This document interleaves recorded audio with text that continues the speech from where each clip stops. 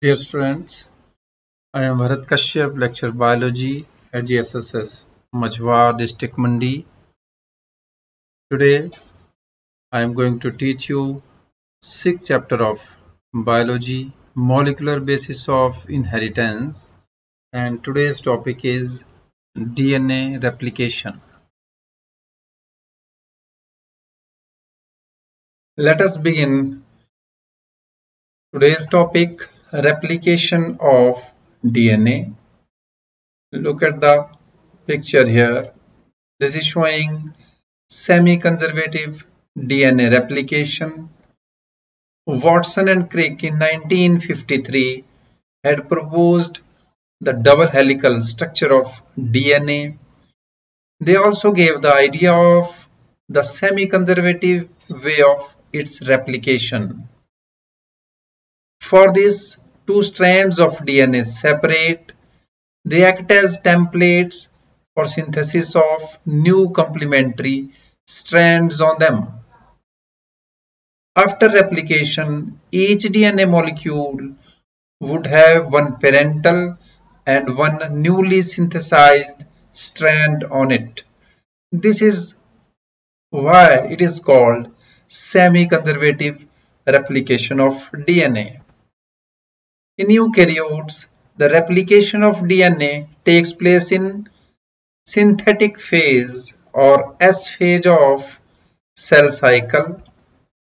The replication of DNA and cell division cycle must be highly coordinated, as the failure in cell division after DNA replication results in polyploidy, a type of mutation.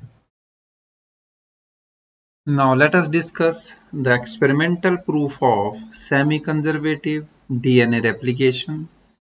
The experiment was performed by Michelson and Stahl in 1958.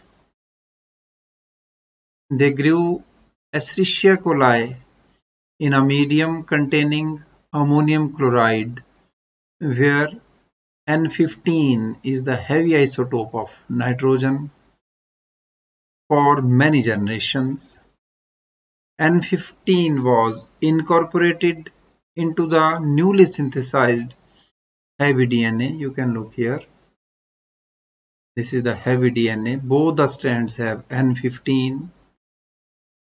This heavy DNA separated from normal DNA by centrifugation in a cesium chloride density gradient. As it settles at bottom of test tube, the cesium chloride gradient is the method for separating DNA based on its density.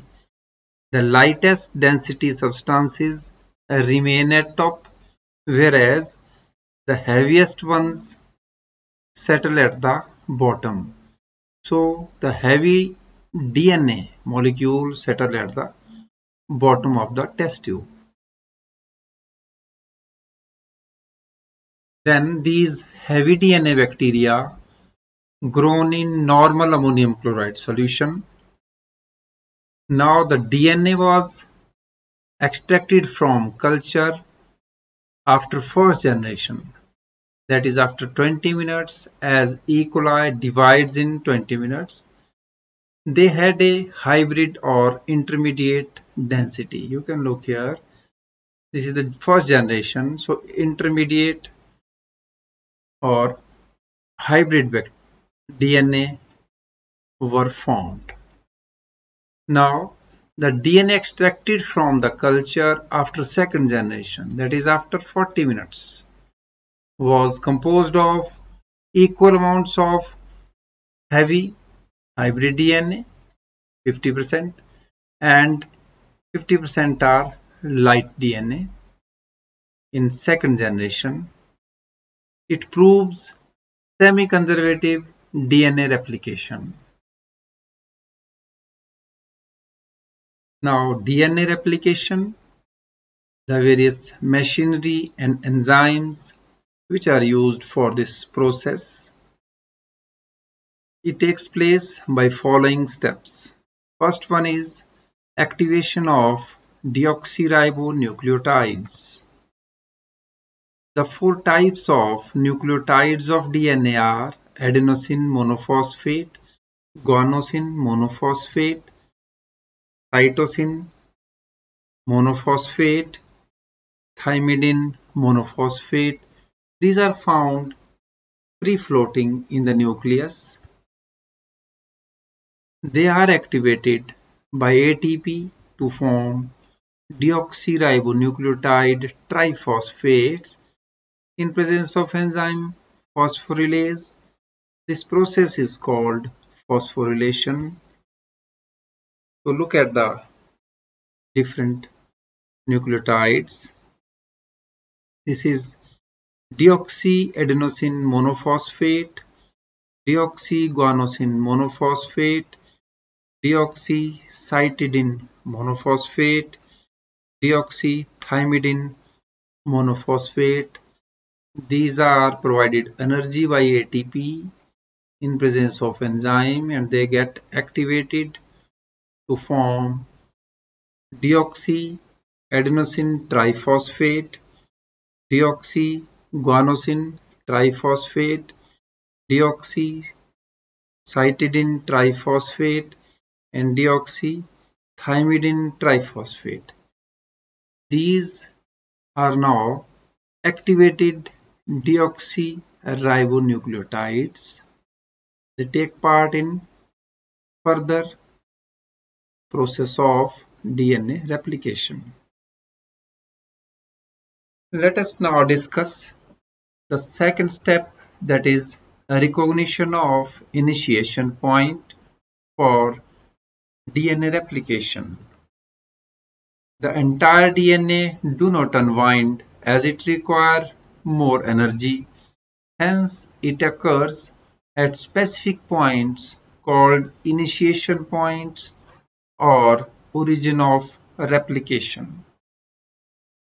For identifying the initiation point on DNA molecule, specific initiator proteins are needed. In bacteria and viruses, the chromosome is small and may be only one origin of replication in them. In eukaryotes with large DNA molecule, there may be many initiation points. Next step is unwinding of DNA molecule. Look at these diagrams. The DNA helix unwinds and uncoils into single strands of DNA by breakdown of weak hydrogen bonds between the nitrogen bases. We have following enzymes responsible for unwinding of DNA molecule. These are helicases. These help in unwinding of helix. Then topoisomerases. These cut and rejoin one strand of DNA, thus help in separation of DNA helix.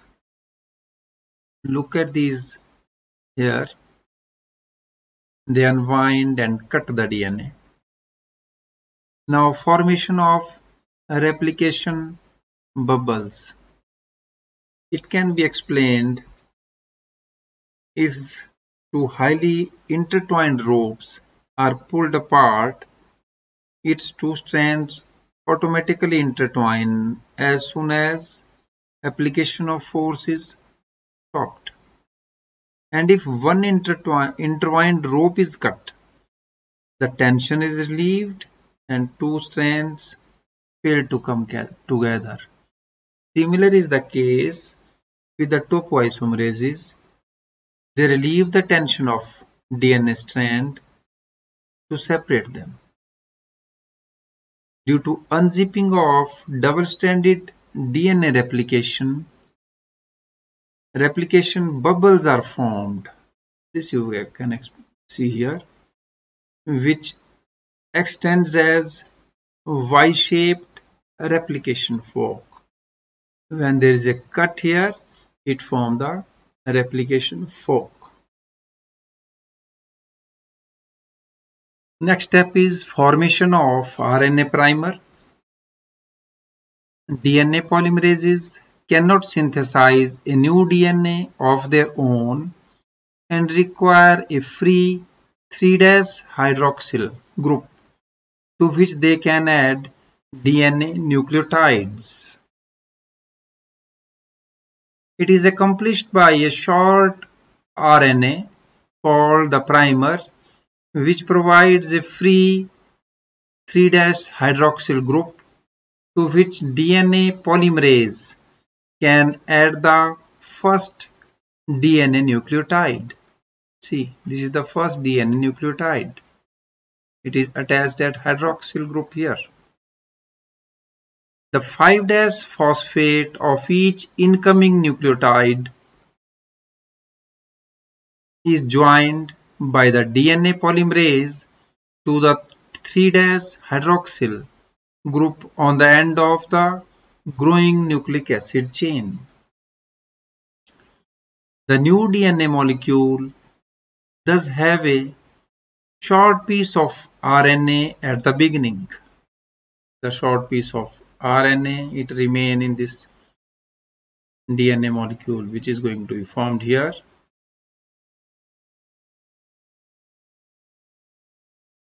Next step is formation of new DNA chains. So look at the diagrams here. DNA polymerases can only form a strand in the 5' to 3' direction.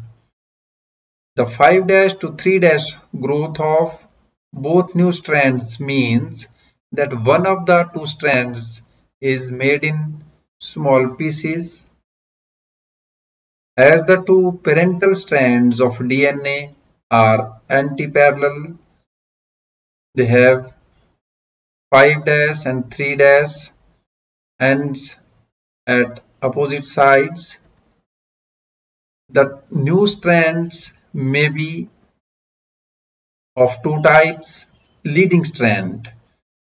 At each replication fork, one new strand that can be synthesized continuously in 5' to 3' direction, because it is being made in the same direction that the replication fork is opening up. This is known as leading strand. The other one is lagging strand. The synthesis of other new strand requires multiple RNA primers which lay down many short pieces of new DNA that are later joined. These are the small pieces of DNA. These short nucleic acid pieces, each composed of a small stretch of RNA primer and about 1000 to 2000 DNA nucleotides, are called Okazaki fragments. These are the Okazaki fragments. For Rizi Okazaki, the scientist who first demonstrated their existence. The removal of RNA primer. The use of RNA primer requires that the RNA nucleotides must be removed and replaced with DNA nucleotides. As each newly synthesized piece of DNA starts out with an RNA primer, it makes a new nucleic acid strand that is part RNA and part DNA. The new DNA strand cannot have pieces of RNA attached with it. Hence, RNA nucleotides have to be removed and the gaps are filled in with DNA nucleotides. The DNA pieces are then joined together by the enzyme DNA ligase. Now understand this process with the help of the diagram. This is double-stranded DNA. And now the straightforward replication of leading strand from 5' to 3'. This is the leading strand. No problem of replication is there. And now addition of RNA primer to lagging strand, as we have studied. This is the lagging strand, and these are small pieces of RNA primers, and this is the enzyme primase. The DNA polymerase replicate between the gaps. As these gaps are filled with DNA polymerase enzyme and formation of DNA pieces took place, RNA primer is now removed. This we have studied here. The DNA polymerase fills in gaps with the help of DNA ligase also, and complete strand is formed. This is the lagging strand. So this is how the RNA primer are removed from DNA strands.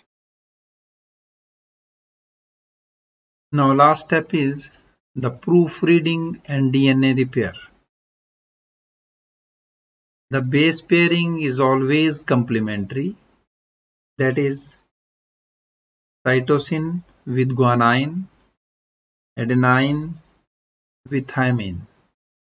It ensures exact replication. It is possible 1 out of 1000 may be wrongly introduced. They can be removed by activities of DNA polymerases. You just look here, this is the thymine is wrongly added here, so it is removed by exonuclease activity. So this is the removed from here. Even wrong bases escaped from proofreading can be corrected by repair enzymes. For example, nucleases to cut off and ligases to join. So thereby proofreading is done. Formation of dimers. In this type, pyrimidines like thymine form thymine dimer, which blocks the replication. This can be repaired by ultraviolet irradiation. These are the dimers, thymine dimers. So once the dimer has been detected, the surrounding DNA is opened to make a bubble, and enzyme cut the damaged region out of bubble.